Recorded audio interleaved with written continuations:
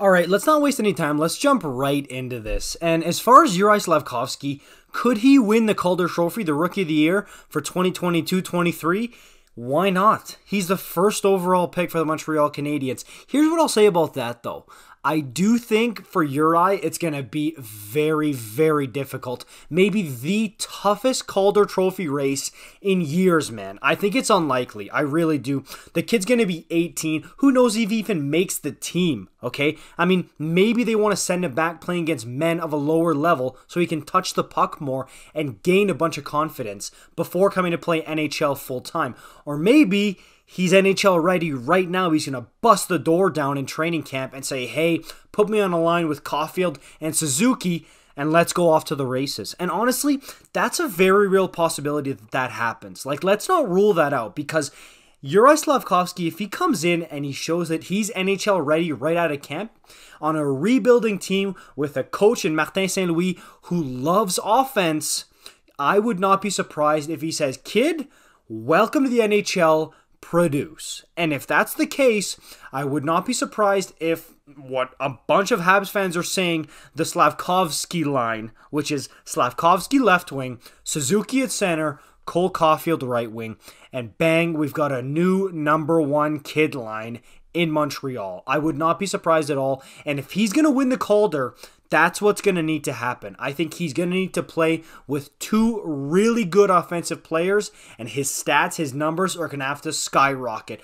I think of Johnny Gaudreau, okay? I know he's Voldemort in Calgary right now, but Johnny Gaudreau, when he was a rookie in 2014-15, he came in the league, and he was put on a line with Sean Monahan, who at the time was probably the brightest looking future player in the Flames organization, and Yuri Hudler. So it was Gaudreau, Monahan, Hudler, and all three of them, their stats exploded just by being on a line together.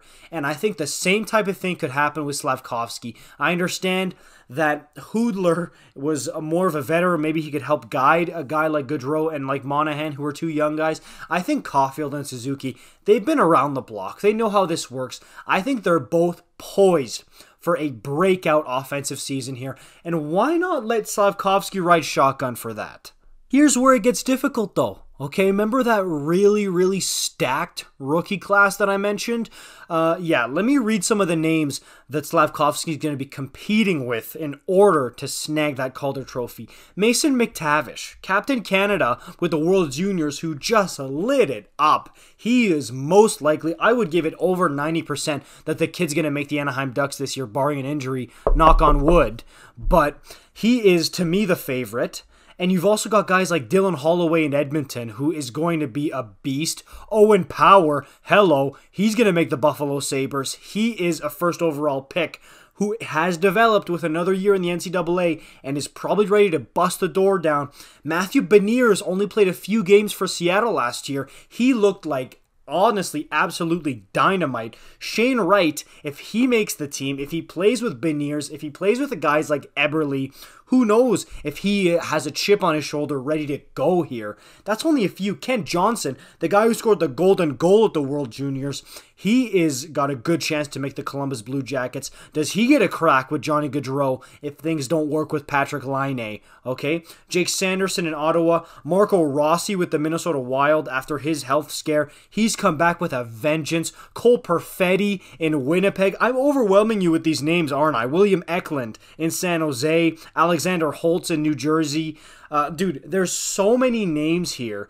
Guys who, as rookies, like, this is so exciting to me because I genuinely believe, come back to this video in March and you will see that this is going to be the most interesting, fascinating, entertaining Calder Trophy race maybe ever. Okay, maybe since Ovechkin versus Crosby. But as far as my prediction for the Calder Trophy, it's Mason McTavish. Look, I know what you're thinking. Come on. Maybe I'll give you a bit of a dark horse pick. My dark horse pick would be Juraj Slafkovsky, if he does end up being a beast with that line of Caufield, Suzuki, and Slav. I do think they could dominate. And in that case, if we're talking about Slafkovsky, who's got 30 goals, okay, who's got 70 points, then we're having a different discussion. But Mason McTavish at the World Juniors, this kid just looked so NHL ready. He's already got an NHL goal under his belt and some games under his belt. I think him with Zegras up there in Anaheim, I think that's going to be a force to be reckoned with. I see McTavish taking it.